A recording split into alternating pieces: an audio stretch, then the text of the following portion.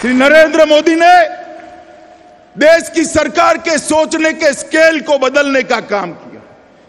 सोचने का स्केल बदलने का मतलब क्या है? पहले पंचवर्षीय योजनाएं होती थी, 1 साल की प्लानिंग होती थी, उसमें तय करते थे 1000 गांव को बिजली देंगे, इतने लोगों को गैस देंगे, इतने लोगों के टॉयलेट बनाएंगे, शौचालय बनाएंगे, इतने लोगों को घर देंगे। मगर नरेंद्र भाई ने सोचने का तरीका बदला। उन्होंने तय किया ऐसे फैसले नहीं होते हैं, भारत को आगे बढ़ाना है।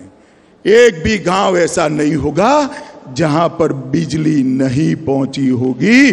2022 में एक भी घर ऐसा नहीं होगा जहां पर शौचालय नहीं होगा, बिजली नहीं होगी। एक भी परिवार ऐसा नहीं होगा जिसके पास घर नहीं होगा। और आज परिणाम देखिए, देश में एक भी गांव ऐसा नहीं है जहां बिजली नहीं है।